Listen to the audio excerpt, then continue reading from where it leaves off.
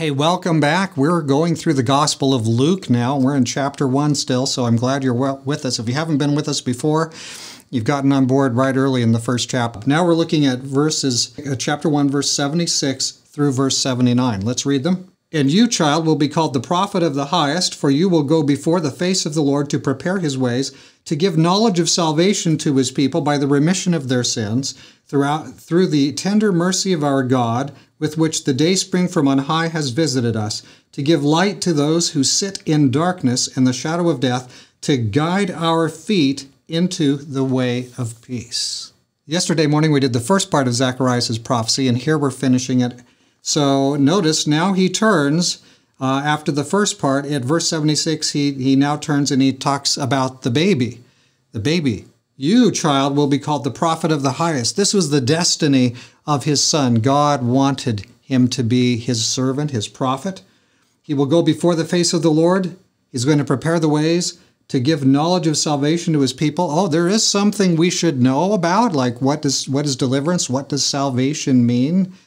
John the Baptist is going to tell us some important things about that. Knowledge of salvation by the remission of their sins. Remission, that's a word we don't usually hear anymore. We might hear somebody say, well, I've got good news, my cancer is in remission. But what's going on here is that God is forgiving sins, and of course when God forgives sins, he takes sin away. So God takes away the sin, he lifts the burden away, he forgives us, but as he forgives us, he transforms.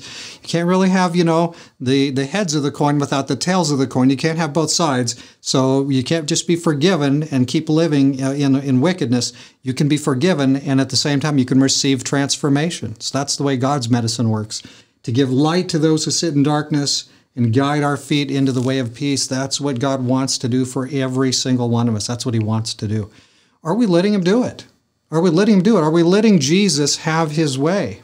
And so that's the fundamental question we all must ask, and we must ask it every morning. We need to be born again, born from above, reborn, transformed, renewed, reconverted, shall we say, every morning. At least I need to, and I would expect that's the case for you as well.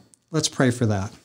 Dear Father in heaven, thank you that through the remission of sins, you can transform us, forgive us, and get us off to a great start this morning. Bless us, help us to be in your kingdom, in your purpose, in your will.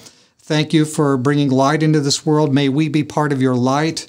And so, Lord, we trust you, and we're going to step out today and take every step we take this morning, knowing that we can do that and seek your guidance at every step. Bless us and use us now for the big things, because those are the things that matter. We thank you for hearing our prayer in Jesus' name.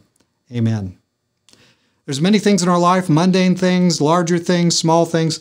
The biggest thing is always the gospel. The biggest thing is sharing the good news. We are like beggars who know to find where the bread, and so where the bread is, so we can help others, show them where Jesus, the bread of life, is. May God be a blessing you today at every step.